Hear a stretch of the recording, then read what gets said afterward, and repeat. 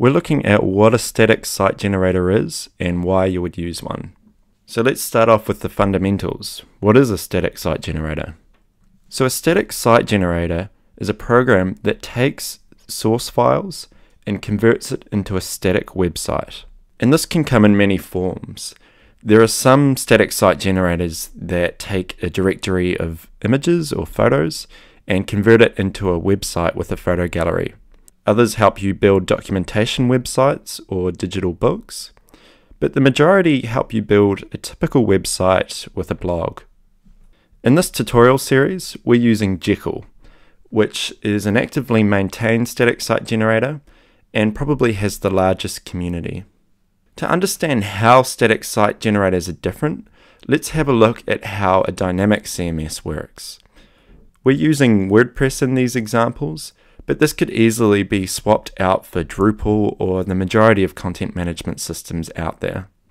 So when a user goes to a page on a WordPress site, first the request hits the web server, which then forwards it on to WordPress.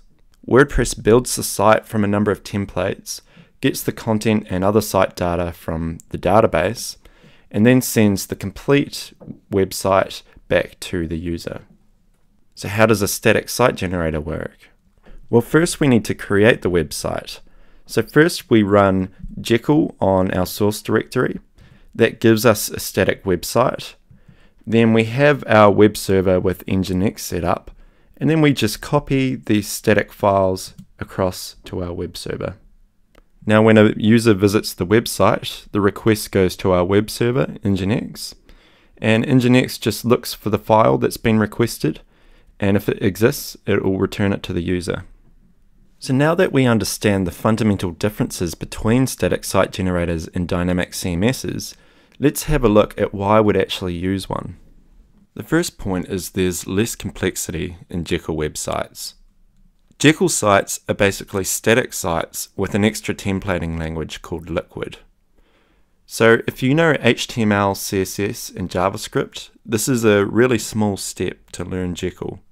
We can actually just start with a static site and then introduce Jekyll functionality as it's needed. When we're setting up the server for the static website, all we need is a web server that's capable of serving static files. On the other hand, to build WordPress themes, in addition to knowing HTML, CSS, and JavaScript, we need to understand PHP, MySQL, and the WordPress API.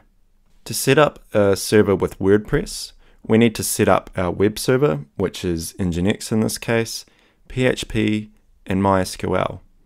Then we'll copy over our WordPress plugins, database, and files from our development environment to the server. The second point is speed.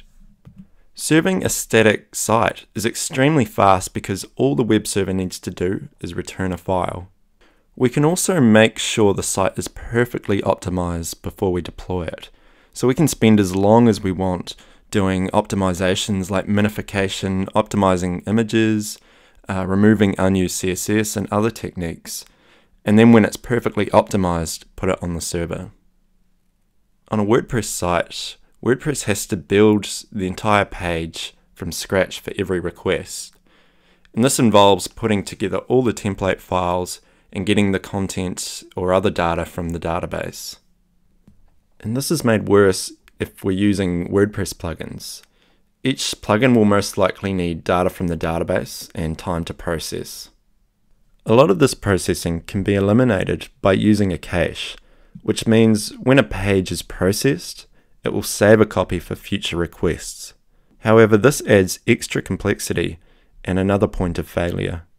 We can also perform some optimizations like minification to speed up the site, but they have to be done on the fly when a request is made. Security. There are only static files and a web server on our server for static websites, so there's nothing dynamic that can be exploited. It's still possible to access the server if the hacker can find a vulnerability in the web server, but the risk is greatly reduced. Hackers often look for out-of-date WordPress sites where there are known exploits. So the main way to keep WordPress secure is making sure it's kept up to date. The The database is also a potential point of access if it's misconfigured. To help with security, there are a number of security plugins available which help prevent common misconfigurations. Every WordPress plugin we install is a potential access point for a hacker. In the Panama Papers incident, a hacker gained access to their server by exploiting an out-of-date slider plugin. Scalability. A single server can handle a lot of traffic if it's just serving static files. However, if we need more resources or redundancy, we can load balance traffic across multiple servers. This is relatively easy to set up because we just need to make sure the static website is on all the servers. To scale WordPress, we can deploy our WordPress environment to multiple servers and have our database instance on a separate server. At some point, we'll need to have multiple database servers as well, which adds another level of complexity. Version control. All the source code for a Jekyll site can live in a version control system like Git. With Git, we can go back to any single version of our site in its entire history. This also serves as an off-site backup. If we ever need to restore a server, all the files we need are in that Git repository. We can create branches, which allows us to work on multiple versions of a site and merge them together later. This is extremely useful when we have a large team of developers, as they can all work on the site simultaneously. It also means that they can clone the production environment on their local machine with minimal effort. If we take this a step further, we can even have our source code in an open source repository on GitHub and have anyone make updates and suggest merging it into our live site. In WordPress, we have the ability to revert changes on individual blog posts. We need to ensure we're backing up the database periodically and keeping track of the themes, plugins, and assets we've uploaded.